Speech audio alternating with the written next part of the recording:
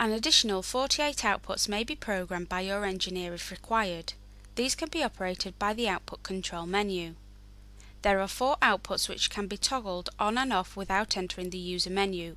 Please see Training Video 18, Activating Outputs and Using the Keys. In the user menu, enter 700, press the tick key.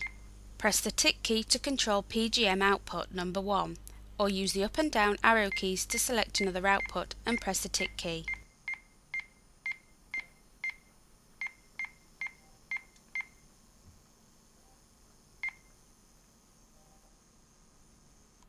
Use the up and down keys to turn on and off the chosen output.